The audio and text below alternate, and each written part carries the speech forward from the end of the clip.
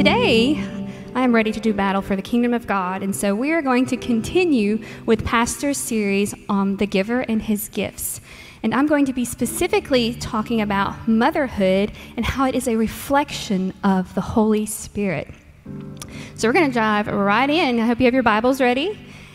And my first point that we're going to be speaking about today is the Holy Spirit is our helper. And as mothers, we are our children's helper. So first scripture I'm going to be referencing is John 16, verse 7. It says, "Nevertheless, I will tell you the truth. It is to your advantage that I go away. For if I do not go away, the helper will not come to you. But if I go, I will send him to you." So the Holy Spirit is given to us to teach us and to fill us with wisdom and understanding of the Word. We are able to have our own constant, personal, immediate, indwelling contact with God. And when we have the help with God, when we have the helper with us. So the Holy Spirit is readily available to every one of us, and having the Holy Spirit dwell within us is your own personal connection to God. So let's talk about how mothers reflect the Holy Spirit as a helper. So I want to kind of go back to the very beginning and talk about God's design for women as helpers. So when we look in Genesis, we see that God first created man, and then God saw that man needed a companion or a helper. So in Genesis 2, verse 18, it says, "Then the Lord God said, 'It is not good that man should be alone, and I will make him a helper fit for him.'" So God brought all of creation, all the beasts and the birds, to the man to see if they were a good fit. But none would suffice. So God went back, he did some work, and he created Eve. And Eve came from the rib of Adam, and he saw that she was a good fit. You hear that? I'm a good fit. Just making sure you're listening. So let's talk about what God said at the end of that verse. He said, "I will make him a helper fit for him." A helper is defined as one who supplies strength in the area that is lacking in the helped. So this term does not imply that the helper is either stronger or weaker than the one being helped. So Eve was created to fill a void that Adam simply could not do by himself. So Eve went on to have children, and she became the very first mother of the Bible. And her very name means life giver. So she was blessed with children to care for in a way that only she was capable of doing. She was created to bring forth life and help her family have dominion over all of the earth and teach them about God. So as a mother, there are many ways that we can help our children. And I have two specific subpoints that I'm going to talk about. The first one is, as a mother, we can help them by loving them. And you may be thinking, well, duh, I love my kids. But just hear me out. So Pastor Beck actually mentioned this scripture earlier when we were dedicating the babies. And it's Psalms 127, verses 3 through 5. And it says, "Behold, children are a heritage from the Lord. The fruit of the womb is a reward. And like arrows in the hand of a warrior are the children of one's youth. Blessed is the man who fills his quiver with them." So we see that the Bible tells us that children are a heritage. They are something that is passed down from the Lord. Usually when you're passing down something from one generation to another, it's something that's special, it's significant, it has value. And as mothers, we have been blessed to inherit such a beautiful and valuable gift from the Lord. And in order for that beautiful and that valuable gift to prosper and to flourish, it needs to be loved and valued for what it's worth. So if you look through the Bible, you'll see that love is a big theme throughout the Bible, and love is very, very important to God. And God commands us to love one another, and love is even listed as the first fruit of the Holy Spirit. It's very important. So I found this quote. It's from Jenny Monchamp. She's a Christian children's author, and I thought it was really fitting for this section of my notes. It says, "Show your children God's love by loving them and others as Christ loves you. Be quick to forgive. Don't hold a grudge. Look for what's best and speak gently into the areas of their life that needs growth. So sometimes it can be hard to speak gently into the areas of their life that needs growth, especially when they're bickering all the time and throwing Legos or magnetiles across the living room. And literally, when I was working on my sermon at this specific point, magnetiles were flying like missiles across my living room. So I put it in there. So that's the current season that I'm in right now. It's okay. You may have older children that know better than to fight and throw toys at each other, but maybe you're dealing with some more mature situations that are straining your relationship with your children. But the one thing that I try to remember in those moments of frustration is that they sin just like I do. They need the love and salvation of Jesus Christ just like I do. They fail just like I do. And if Jesus can be gracious, patient, kind, and loving with me, even when I mess up royally, and guys, I do mess up royally, then I have no excuse not to show that same love, grace, mercy, and patience towards my own children, no matter what. I've got to get into the mindset of Christ when raising my children. Our God-given job is to love them and to lead them to their Creator. And that brings me to my next subpoint. So another way that mothers can help their children is by teaching them. So in Genesis 4, verse 26, it says, "To Seth also a son was born, and he called his name Enosh. At that time, people began to call upon the name of the Lord." So Seth was born to Eve after the tragic conflict between Cain and Abel. And we can see that from this verse, Seth's son, Enosh, and the people of that time were calling upon the name of the Lord. How did they know to call upon the name of the Lord? It was because Adam and Eve were teaching their children about God, and that continued to trickle down from generation to generation. Here's another scripture I really like, and I got lots of scriptures, guys, so just hang in there with me. So Proverbs 22:6, "Train up a child in the way they should go, and when they are old, they will not depart from it." So over the last 7 years that I've been parenting, it's probably been the hardest job I've ever had to do, even harder than nursing school. But raising children has also been one of the most rewarding jobs for me. One thing I've always worried about, though, in the back of my mind, and I'm sure I'm not the only mom or dad who think about this, is questioning myself if I'm doing this whole mom thing right. Am I teaching them what I need to be teaching them about God? And am I teaching them enough? Do I need to be spending more time on this or that? Am I missing anything? Are they even getting what I'm throwing at them? All these questions begin to populate in my mind, and doubt can start to set in and kind of eat away at me. But then I realize, then something amazing will happen, and on something maybe that I've taught them, and even when I thought they weren't paying attention, and they just blow my mind, such as maybe recalling a Bible story we talked about 2 weeks ago, or listening to or hearing them sing some praise and worship while they're just over here independently playing. So my oldest, I've been teaching him how to read. He is just about to finish first grade, and as most of you know, we homeschool. And it has always been a dream of mine to homeschool my kids. But little did I know how sanctifying it would be. So, yeah. Hey, you're not there to do it. It's me. I love you, babe. Well, last year, we began working on reading, and I thought he would never, ever get it. We drilled letters, and we read our little books, and I would teach him until I was blue in the face. And it just seemed like he was just not interesting, or he just wanted to do it. He wanted to play. I was terrified that he was going to get behind, and then I was going to be a failure because I failed my kids on teaching them basic reading skills. But so here comes all this doubt and frustration flooding into my mind on what a failure I am. But one day, y'all, it just happened. He just started reading. This light bulb went off, and it was like super bright. I was like, wow. And even today, he's doing so good with his reader. I'm just amazed at how far he's come.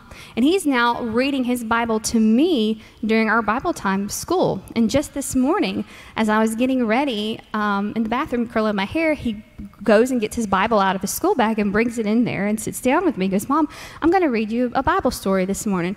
No prompting or anything. So we read about the Tower of Babel. But he just sat there and he read, and I was just so stinking proud of him. So he didn't have any help from anyone. It's something that I taught him that. And I did learn from this situation that while it may be that they're not getting it or they're not interested, they really are soaking up something. They really are listening. They're learning. The Bible says we are to train our children in the way they should go. It never says that training would be easy, but being consistent and faithful to the task will pay off, and you will see the fruit of your work. We are their coaches, and sometimes when we're training our children, it can be hard and frustrating, and you just want to throw the towel in sometimes. But we can't do that. They're watching us, and they're learning from us, so we as mothers and fathers have to make the decision. We're either going to let the world raise our children, or we're going to let the Word raise our children. I'm going to say that again. We're going to let the world raise our children, or we're going to let the Word do it. So knowing that they are soaking up everything, it's important that we walk out our faith strongly in front of them and teach them the Word. Deuteronomy 6, verses 4 through 7, it says, Hear, O Israel, the Lord our God, the Lord is one. You shall love the Lord with all of your heart and with all of your soul and with all of your might. And these words I command to you today shall be on your heart. You shall teach them diligently to your children and shall talk to them when you sit in your house and when you walk by the way and when you lie down and when you rise. So there's nothing in that verse that suggests or just kind of hints that maybe you should do that. It is a commandment that we as mothers and fathers are to teach the love of God and the Word of God to our children. Talking about God and His Word should be completely interwoven into your days. Sharing the Word of God with our family shouldn't take a back seat to our schedules, but our schedules should revolve around family time with the Lord. We only have so much time on this earth to make an impact for the kingdom of God. So moving on to my next point, point number 2. The Holy Spirit is our corrector, and as mothers, we are our children's corrector. So our first point was helper. Now we're talking about corrector. So talking about the Holy Spirit as our corrector, in 2 Timothy chapter 3, verse 16, it says, all Scripture is inspired by God and is useful for the teaching, for showing people what is wrong in their lives and for correcting faults and for teaching us how to live right. As believers, we will experience that prompting or the nudge from the Holy Spirit in our lives when we are doing things that God does not want us to do or we shouldn't be doing. For example, sometimes we may not want to forgive someone for wronging us.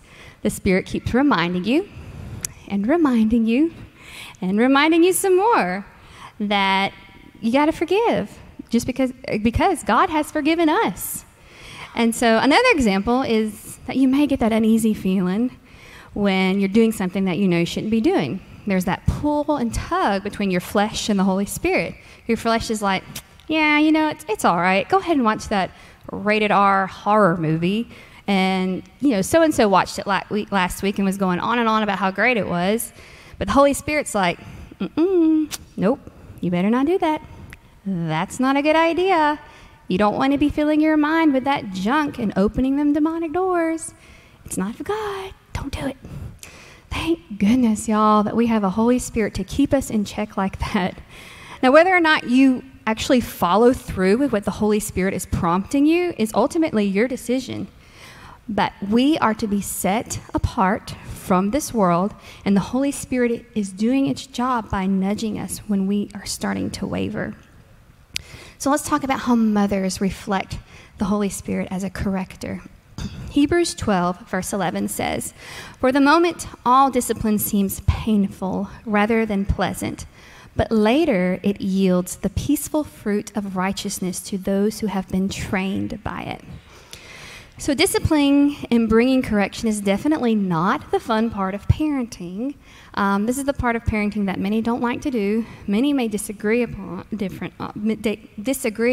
how to do it, and some just flat out ignore it. But we cannot ignore the fact that children need discipline. They need boundaries. They need structure. And for our family, the way that we discipline each child is different because their personalities are different.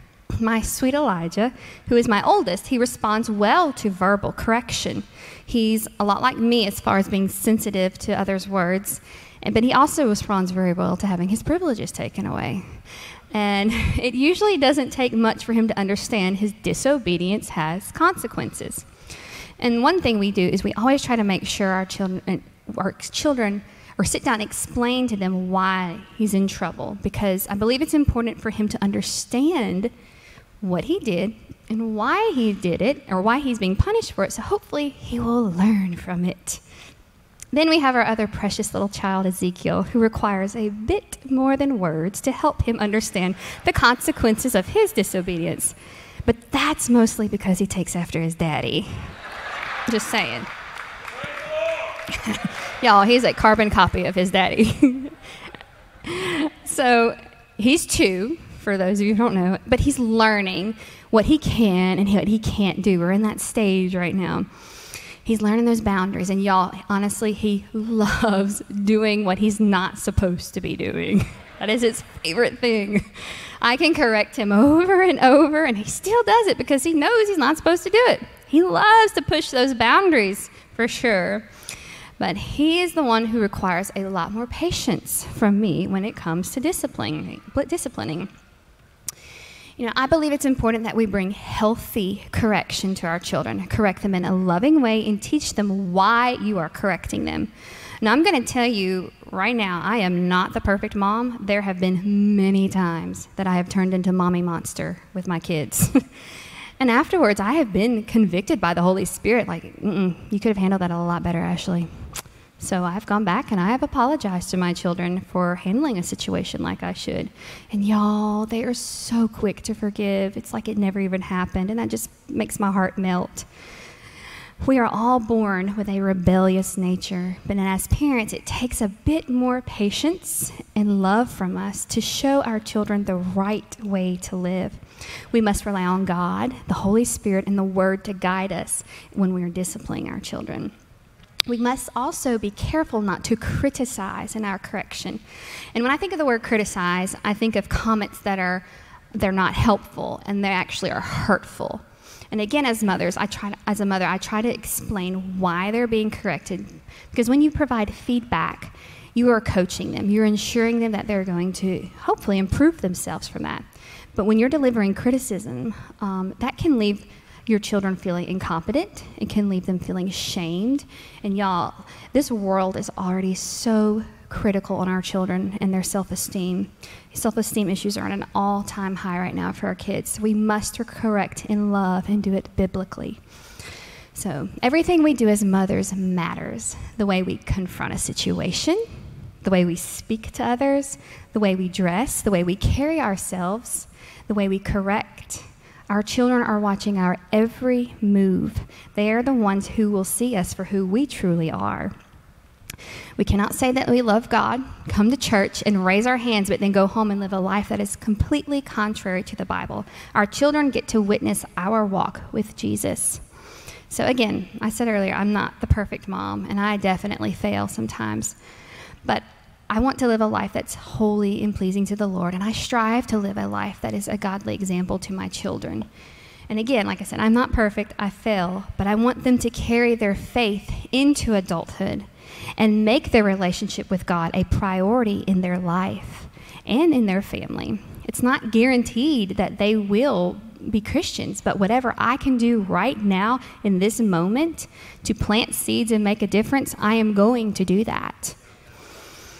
Jesus set an example for us. He's our Father, and he walks the talk. Setting an example is crucial for our children, and we cannot fail to lean on Jesus. Just because you're a Christian doesn't mean that your children are going to be. And that's why it's even more important that our godly example is needed. So I finished this point with point number 2 with this scripture. It's Titus 2, verse 7. It says, always set an example by doing good things. When you teach, be an example of moral purity and dignity. So point number 3, the Holy Spirit is our comforter. As mothers, we are our children's comforter. So we've got helper, corrector, and now we're on comforter. So the Holy Spirit comforts us. In John 14, verse 16, it says, and I will pray to the Father, and he shall give you another comforter, that he may abide with you forever. Jesus asks the Father to send the Holy Spirit to be with the disciples and then eventually to all of those who believe in Christ. The Holy Spirit would bring comfort in Jesus' physical absence. The Holy Spirit works from inside and does what Christ would do from the outside: teach, convict, remind, and guide. Every single person who believes would be filled with the Holy Spirit and have their own personal connection with God, no matter where you're at or when.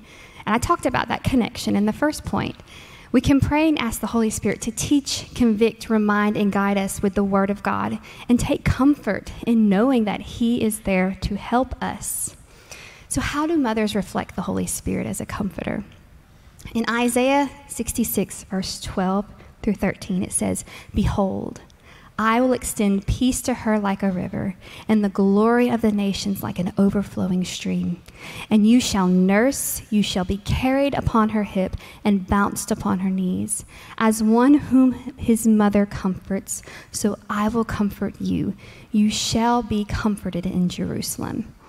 So if you go and read chapter 66 of Isaiah, prophet Isaiah is talking about the new heaven and the new earth. He is comparing bringing forth the new heaven and the new earth to bringing forth a child in childbirth.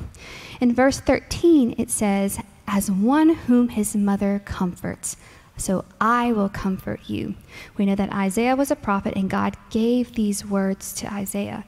So the I will comfort you is God comforting his people. But let's look back at the beginning of that verse. It says, as one whom his mother comforts. There is something so very special about a mother who comforts her child. Nothing matches the comfort of a mother. Even God recognizes that. God uses the maternal symbol to represent his own ability to comfort his children. Isn't that just awesome? We are able to comfort our children when we bring security, love, peace, physical touch, gentle speech, and attention to them. They crave our attention.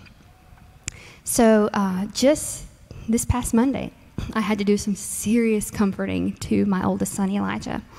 As most of you know, we have decided to add lots of baby chickens to our family. And so Elijah took to one particular chicken out of all 14 chickens. He took to this one particular chicken, and it was his favorite. He named her 5 different names. I mean, he loved this little chicken.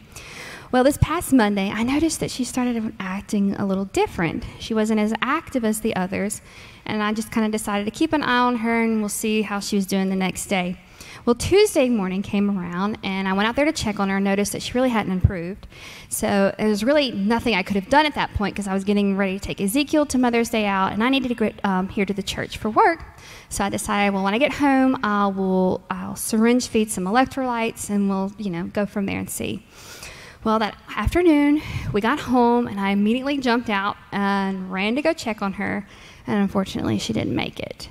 And, I wouldn't have been super upset about it, but it was Elijah's favorite chicken. Out of all the chickens, that little chicken had to go. So we broke the news to him, and to look at his poor face and the emotions about the loss of his sweet chicken just crushed me. And it was in that moment I realized that was his first true experience with grief. And as a mother, I wanted nothing more than to take that pain for him. So I scooped him up as we sat down, and I hugged him tightly, and I cried with him. We prayed for God to send comfort and peace to him. I encouraged him and told him how blessed that little chicken was to have him take care of her for as long as he did, and how blessed she was to have all 5 of those names. And we went that afternoon. We spent the afternoon just loving on each other, and he had his moments of grief where it kind of would come in waves, but he's doing better now. So thank goodness. I told him, he said, you've got 13 other chickens to help me love on and take care of.